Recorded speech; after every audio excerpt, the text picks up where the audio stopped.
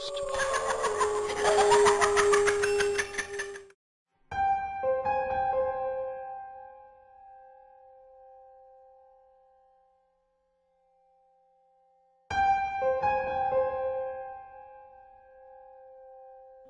any city, in any country, go to any mental institution or halfway house you can get yourself to. When you reach the front desk, ask to visit with someone who calls himself the Holder of Wisdom. The desk clerk will chuckle and guide you to an empty room. They will hand you a key and tell you to wait some time in the room until you hear a bell ring. When it rings, you have to lock the door through which you entered. Wait until a second ring and unlock it. Once those instructions have been carried out, the door will open all by itself and reveal a long hallway with every conceivable color painted onto the walls, ceiling, and floor. Follow the hallway until you hear a little girl singing. Stop! Close your eyes and stay where you are until the girl finishes the song. If you fail to remain perfectly still, run.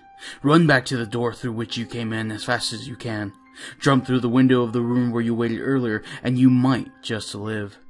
Should you be unable to reach the window in time, you will be dragged back into the hallway by something that is definitely not a little girl. You will be pulled by this horror until time itself ends, forever feeling the pain of every soul dragged to an early grave.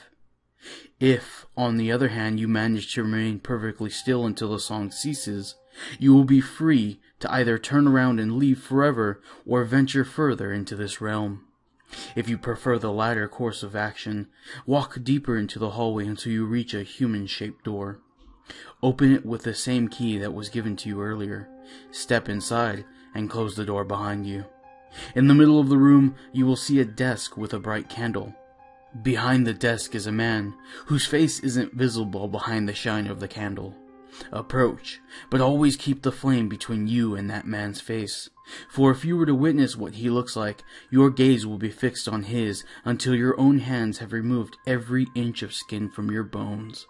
Stop when you are 5 steps away from the desk. The man will raise his hand and gesture you to come closer, but do not step any further than this.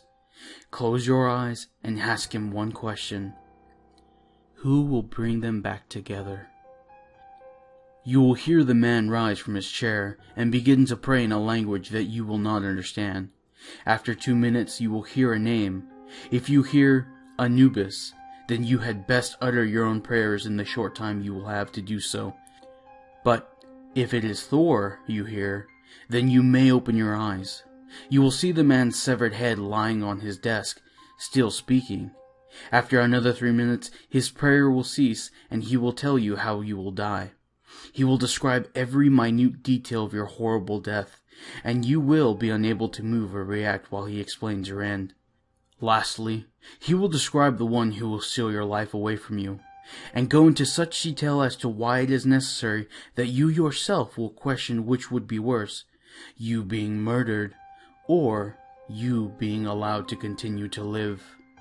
Eventually, the head will finish its ghastly tale. It is Object 9 of 538. It is up to you what you do with the knowledge of your own death. For now, it is inevitable.